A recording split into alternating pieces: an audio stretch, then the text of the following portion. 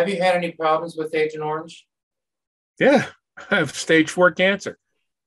You do. Is it prostate cancer? Prostate cancer got into the lymph nodes. I had an open radical prostatectomy. They took out the prostate and just about everything else down there, including 23 lymph nodes. So, I deal with the incontinence part of it for the most part. So I had prostate cancer, which it spread. That's the main thing. So right now I'm in a clinical trial. I'm in the control group. So we'll determine, so I get the standard care.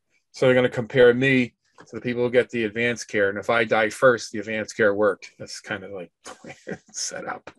I go to Memorial Sloan Kettering. Were you one of these guys? Sometimes you hear stories of vets, remembering the helos or the planes flying over and the Agent Orange misting down. Absolutely. Once a week they would spray us. They'd call us up, say, get in a foxhole and put a poncho over you, which is what they would do. And it was droplets, and you could see it was an oily droplet, which I shouldn't have done, but it was everywhere. You couldn't avoid it. It rained down on this and went into the streams. You drank it. You didn't know what you were doing.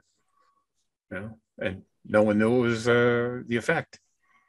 And of course, the point of that is to kill the foliage, to make it harder for the enemy to hide and all that stuff. So, it made some sense at the time. But do you remember thinking or talking with anyone about, I wonder if this is a good idea for all of this poison to be misting down on us? Is just part of the...